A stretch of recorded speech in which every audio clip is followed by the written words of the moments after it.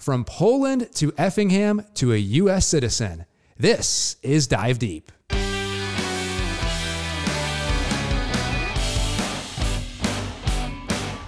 From the Diocese of Springfield in Illinois, this is Dive Deep, where we dive deep into our Catholic faith. I am Andrew Hansen, coming to you from Effingham and Father Michal Rosa's home. Thanks for having us in your home, Father Rosa. You are welcome. Thanks for having me. Oh, I'm loving the chocolates here. You're a big chocolate guy? You need more? I need more. You got Heath. You got some, what is that, Italian chocolate over there? Different kinds, so yes. I'm a chocolate lover. You have chocolate every day? I'm trying not to, but you know, temptation is strong. Temptation is strong. All right. We came here to Effingham to talk about your story because, again, you came from Poland all the way to Effingham. That alone, of course, is a great story we're going to get into. But as I mentioned at the top, you're now a U.S. citizen. This happened on July 7th, this past summer. So I want to first talk about this kind of journey to you becoming a U.S. citizen, because that, of course, is rare. We love having you as a U.S. citizen, by the way. Take us through this journey. I guess first things first, why did you even want to become a U.S. citizen? In 2017, I incarnated to the Diocese of Springfield. So then, if this is my home diocese, then also I want to be the U.S. citizen, because then if I'm living here, I don't want to be, I don't know, after 10 years, green card will expire, and then what I will do, and Bishop will have the problem. So I don't want that. So that's why I apply for becoming U.S. citizen, and here I am. Here you are. So how long did that take? Because I know it's a process. Was this kind of like a 6 to 8 year journey to go through everything? So that depends on the process. Like if, let's say I came from Poland, so you cannot come from Poland here without working visa, which dioceses need to apply for working visa. After you are on the working visa, you can apply for green card. When you are on green card, you need to be at least 5 years, in my case, on working and living in United States for 5 years, and then you can apply for citizenship. And then, of course, the process takes some couple months or couple years, depends of the situation. So 2023 is my year. So. Is your year. What do you love about being a U.S. citizen?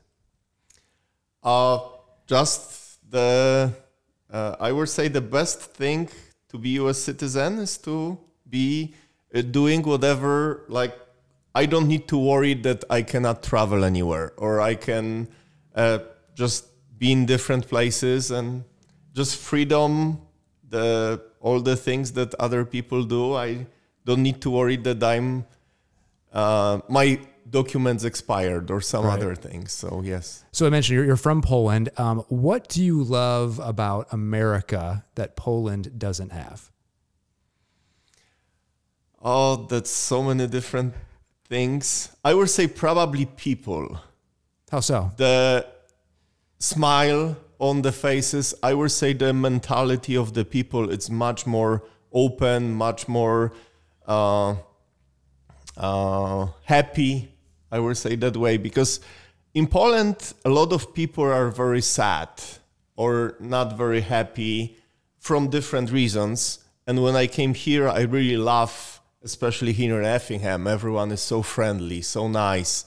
So I would say that's what I love the most about living in United States and living in Effingham. Excellent. Now, what do you love about Poland that America doesn't have, but not counting family? So what's something about Poland you miss that oh gosh, I just wish America had that?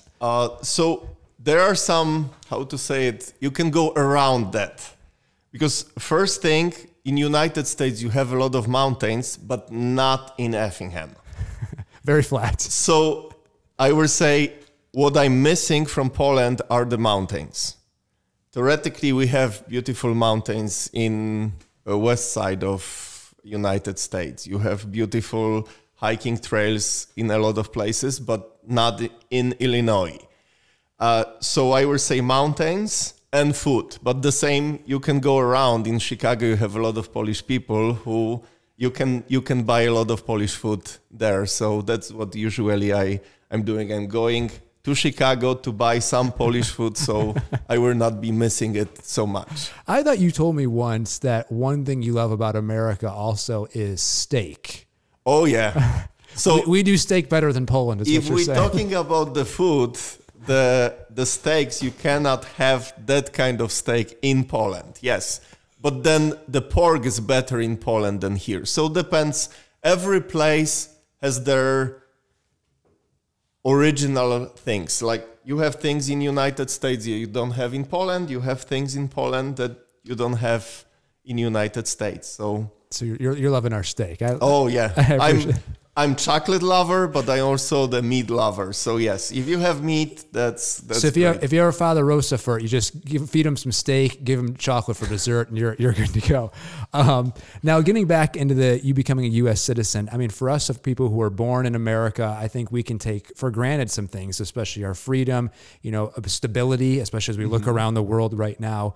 Yes. What are some things as you went through the process that you might think that, you Americans actually, you take this for granted because where I came from in Poland, maybe we don't have the stability or maybe government's even more corrupt or, is there something about America that you think we as people who are born here take for granted? I don't know. Nothing is popping up right away, but I would say we took for granted freedom for sure. That's what we have. You go to the store and you have everything. Like you want to buy, you buy. You have a lot of credit cards, all those things. In Poland right now it's different, but I remember when I was a child, there was the times that was nothing in the store. You want to buy, you have the money, but you wasn't able to get the product because Poland was in communism when I was really small. So that will be probably the biggest difference. Then people get used to the same roads. Here you have interstate. If I want to travel to Chicago, it will take me 4 hours, but you just hop on the interstate and you just driving and you don't worry about all the big traffic. And when you get to Chicago, you will have it. But in Poland, you don't have that infrastructure for the roads. During World War II, they destroy most of the infrastructure in Poland. So it's different, yes. But even just you saying that, again, that's a reminder for us who were born here to, again, not take those things for granted. We might be getting frustrated, stuck in traffic, but to your point, our roads are much better off than most places around the country. Did you, growing up in Poland, was America ever on your mind? Was that something, maybe you didn't know you want to be a priest, which we'll get into your priestly story in a little bit, but was America something you always were like, it'd be cool to live there. It'd be cool to become a citizen someday. It's like you sitting here, are you surprised that you're a U.S. citizen? So I never planned to be in United States. Like I always say, if someone will ask me, let's say 15 years ago, that I will be living and working in United States, I will say, that's a good joke, or that's funny, maybe. But you never know what will happen. And like I said, if you are open for the Holy Spirit, then He just lead you in different places. So I never planned to. I always, we watch the American movies, all the stories. So those were the things I said, maybe I will go to visit to see that place, but never was thinking that I will be living and working in the United States. It's crazy how the Holy Spirit works. Now let's get more into the Holy Spirit. Let's get into your story, because obviously Poland to Chicago to Effingham, that's quite the journey. But take us back to when you're a youngster in Poland. Was the priesthood on your mind? We always hear the stories. Sometimes we think priests are born with a collar as they come out of the womb. Take us that, did you want to be a priest as a young child, or did that come later on? Take us to that time in your life. So when I was in grade school, I loved to spend time in the church. So I was altar server, I was the lector, reader, being very active in the church. So I have some thoughts, or I would say my vocation started growing from the youngest age. But at the same time, I don't know if I want to spend all the time in the church. You have all the other things that you like to do. I love computers, so I love to play the games or do different things. So didn't think too much when I was in grade school. I loved, like I said, I was in the church systematically. growing in my faith life. In high school, I was like totally opposite. I don't want to be a priest. Okay. Because, that's when you start dating or you start seeing world a little different. But then I would say the God's call is in you. If God wants you to do and you are open for it, then after high school, I said, okay, God, if you really want me, because it's something in you, then I just started the seminary and I finished. And then I was working in the parishes in Poland. And then my sister came to United States before me, and I want to visit her. So then I come to visit, but as priest, I want to also celebrate Mass. So I start visiting the churches in Chicago, and the priest says, oh, we would like you to help us here. I said, that's the totally different story, because then I swear obedience to my bishop, so I can just say, okay, I'm going and I will be working here. It's just all the process. But I said, you know what? You never know what Holy Spirit wants. If God wants me to work here, I will be here, and here I am. So there's a little bit more to that story. So basically, your sister's in Chicago. You're visiting her, and you're maybe saying some masses, going back and forth to Poland. But to your point, then the seed planted. Well, maybe I become a priest in America. But this is where you met our Bishop Thomas John Paprocki. When he was in Chicago. Yes. So take us to that moment. Did he approach you? Did you approach him, saying like, "Hey, actually, I wouldn't mind being a priest here"? And what was that conversation like? I can't tell all the details because I don't remember all the things. But I was working at St. Ferdinand Parish in Chicago, and Bishop Paprocki visiting the parish there. So I would say that's where our connection started. And then when he moved here, he need the priests here to work, and that's how I'm here. He asked my bishop or whatever it is, like my bishop or this. It's like complicated. Okay, but nonetheless, you're here. What was it like when he even approached you, or even thought about, wait, I'm going to move from, my whole life is Poland. I know Poland, the English language, there's barriers, there's culture, all that sort of stuff. Was it tough to say yes to come to America, or was it an easy decision? Take us in your brain for that moment. So first, when I came to United States, like I said, I was first just coming for vacation. Then when I came to work in Chicago, I was working with Polish community. So I didn't use too much English. And then when Bishop said, I would like you to be parochial vicar in Effingham, I said, where is Effingham? But then I was really afraid that my English was not good enough, and it's still not. But right now, if I ask some parishioners from here, from around, they will say, oh, I went a long journey from when I came here in 2014 to the place where I'm now with my English. And yeah, you are always scared about different things, but like I said, God will take care of you if you just close to Him. And what did you find when you came here? Were you, and again, I know you had some touch points in Chicago going back and forth, and then you became obviously permanently here in Effingham. But when you compare Catholicism in America versus Catholicism in Poland, we always hear Poland is arguably one of the last kind of bastions of Catholicism. Unfortunately, that's kind of waning here, especially in more recent years. But did anything strike you about Catholicism here in America versus what you were used to in Poland? So for sure, Poland, when I was living, was, I don't know how the statistics looks like right now, but it was like 95% of the Polish people are Catholic. So that makes huge difference when we coming here. And then you have maybe 20% if it's really good statistic of all the people who live. You have a lot of Christians, you have a lot of different denominations. So that makes huge difference for the amount of the people. You meet people on the street or other stuff, and you don't know. In Poland, you assume that all the people are Catholics in Poland. When here, you don't know, but at the same time, like you, like I said at the beginning, people are very nice, very friendly. So then you just go with the flow. Like I said, my first mass when I came here was at St. Anthony, and it was Saturday evening, and I said, oh, okay, we are in United States, so it will be just a couple people will probably come Saturday evening for the mass. And then I'm going to the church, and the church is like full, and I said, it will be hard with my English at that point, but...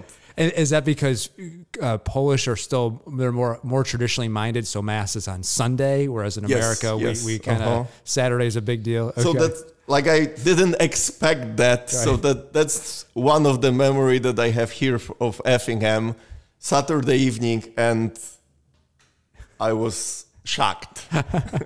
Can you take us, when you officially moved here to Effingham and you're pulling, probably down I-57 and pulling into town, what's going through your mind? Are you like, holy cow, what is going on in my life? Or are you excited? Are you nervous? Probably both. Are you like, I don't know how long I'm even going to be here. Maybe this is just 2 years and I'll go back to Poland. Do you remember that day?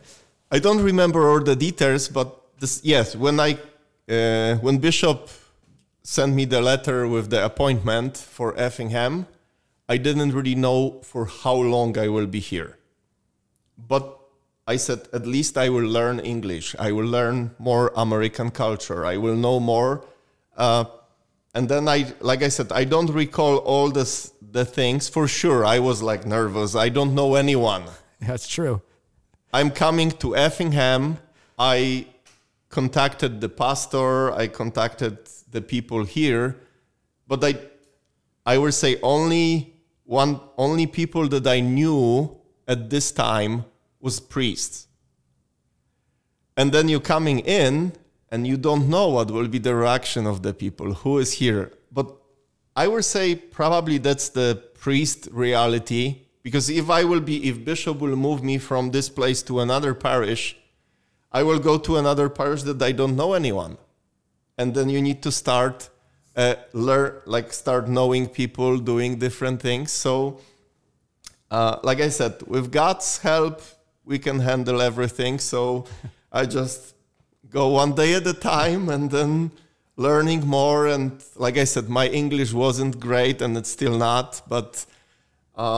So there was in that moment, of course you didn't know you were going to be here permanently, let alone become a U.S. citizen. So you're thinking, we'll see kind of how long this lasts maybe. If people will accept me, if people will be understanding me, because that's my biggest concern was that I would like to preach the gospel, but if my English is not good enough, people will complain, okay, I can't understand what you are saying. I don't know what you are talking about, or different things. And at the beginning, it was that way, especially some people with the hearing disabilities or different things. They said, oh, Father, I can't hear you. I can understand you when we are talking, but when you are there from the pulpit, I can't understand. So I start taking the English classes, start learning English more and more. So, well, I think your English is phenomenal. You've done a tremendous job. Now, you mentioned at the beginning of the podcast, you were surprised at the friendliness of people in America versus back home. Is that something that put you at ease? Okay, that first Mass, okay, you mentioned that there might be a little bit of a language barrier, but were you surprised at how welcoming people were? And did that just warm your heart in a sense? Yes, I remember that my first word was, I don't remember what I said, but I was like scared to death. And then I said, guys, I will try to do my best. And I was just preaching. I don't remember when I was preaching, but I remember that on the end of Mass, on the end of homily, I get the applause from the people in the church. So I said, okay, maybe it will not be that bad. So, were you surprised? I'm sure they don't applaud for homilies in Poland. No, normally they don't. Okay. But then it was like nice surprise. Yeah, it was like, welcome. We're so glad you're here. Welcome. Excellent. What's one aspect of Polish culture or Polish Catholicism you'd like to see in America? I would like to see more people taking more serious Sunday obligation. Right now, like, our churches are not empty, but a lot of people see, okay, Sunday, oh no, I have sports, I have other activities, and they put that in front of Sunday obligation. I would like really that more people will come on Sunday to the church and really praise God, worship Him, and be with Him, spend time with Him. Because, like I always say, with whom you spend time, that's who you become. If you spend more time with God, then you can be a better person when you are here in the church and being close to God. You know, and I always hear, you know, we do have many Polish priests in our diocese. If you go to a neighboring diocese, there's usually Polish priests. What is it about Poland that can seem to produce vocations? What are you guys doing over there? Does it start in the family? And is that something that us and Americans, you know, our American families not doing something that Polish families are doing? Or, you know, when you look at that, you know, you guys can supply us with priests, yet we have what, I don't know, 10 times the population or whatever it is of Poland. So what's going on in Poland that America isn't doing when it comes to vocations or when it comes to Catholicism and faith? I don't know the answer for that question. I think, like, right now, a lot of people spend much more time in front of TV or in front of the phones than in the church. Maybe that we have more devotions in the church. For example, now is October. It's the month of the Rosary. In Poland, every evening you have the Rosary in the church going on. We are doing here at Sacred Heart Decade of the Rosary 10 minutes before Mass starts. But the difference is, like, people will come here, we sometimes joking that when Mass is at 10:30, at 10:25 the church is still empty. And then 1 or 2 minutes before Mass, everyone is coming in. Like, everything is like last minute. When in Poland, I remember from my childhood, we didn't come like last minute to the church. Mass is at 10:30 and we come 10:29. We always come early to the church, even if nothing was going on, but you have time to pray, to talk to God. For vocation perspective, it's just, I really don't know. There is no like golden rule. We will do this, this, and this, and then vocation will pop up.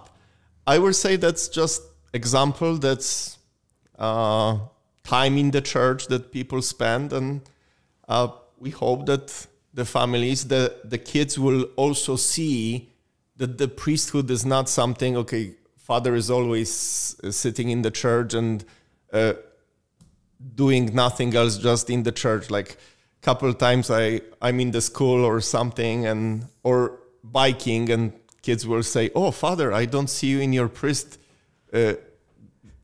vestments or priest shirt, and oh, you are like normal person. I think like the difference is, like, here the younger generation don't see priest as the same like normal person who is doing different things. If I said to the kids in school I have PlayStation 5 and I'm playing the games, they were like, wow, priest is doing this. It's not only, sure, we praying, we doing things, but we doing other stuff. And that's how I see, like, when I'm thinking about my childhood, I always, like, in my home parish was 11 priests at some point. Wow. Pastor and parochial vicars. And then we always have different priests. And this priest was doing this was doing this. And you always see them not only in the church, but they were also doing different things with us, and that was just fun. You're just a guy who wants to play video games, eat some chocolate, and have some steak. I mean, just like all of us, Father Rosa. See? Now, I want to catch us a couple more questions. You know, I still think back to your journey and you saying yes, you know, even considering this. Like, that just seems courageous, because again, I mean, you grew up, you're thinking, I'm going to be a priest in Poland.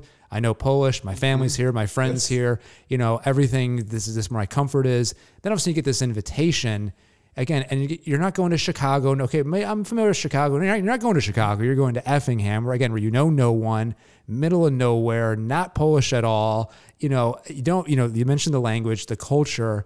When you look back, What do you think even gave you the courage to even say yes to that? Because obviously, I mean, how many priests from Poland are still saying, yep, sign me up, I'm out the door, get me to America? I'm sure not many. And yet you said yes to, despite all of that stuff that is really hard. I would say that one of the reasons was my sister here.